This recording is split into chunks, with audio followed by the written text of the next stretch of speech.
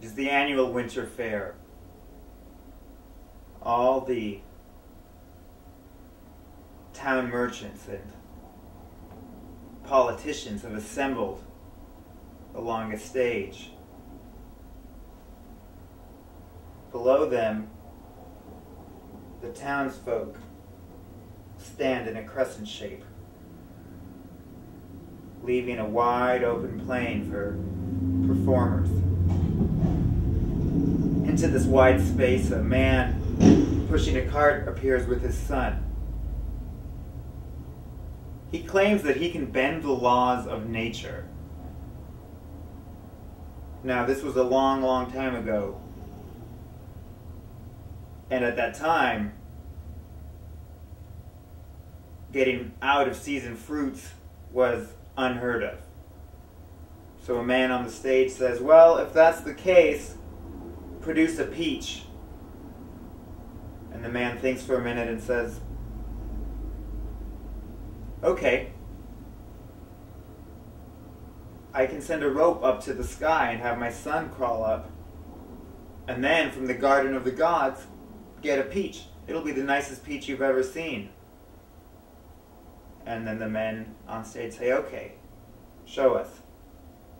Then he says, I can't. It is too dangerous. If the gardener up there catches my son, he'll kill him. And then the son gently tugs on his father's robes and says, Dad, you promised these people. I'll be okay. Trust me.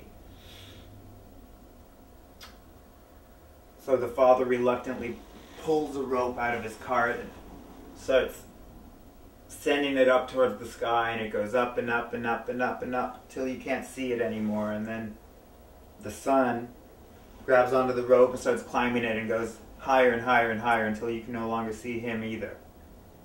And he's up there for a little while, and suddenly an object starts to fall from the sky. It's the son's arm. Then another arm falls. The crowd is freaking out. The father is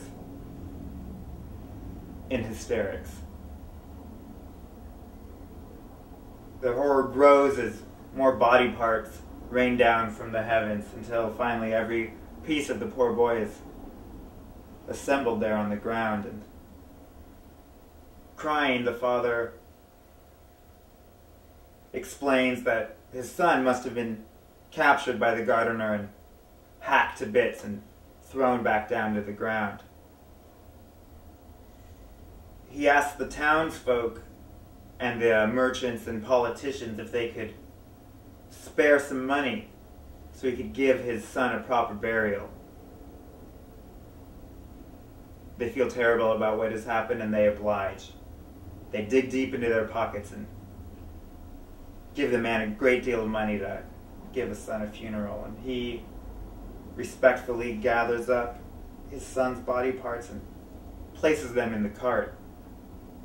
And as he begins to wheel away the cart with his dead son's body parts in it, the boy jumps out fully formed and does a little bow, as does the father, and they make their way out of the town.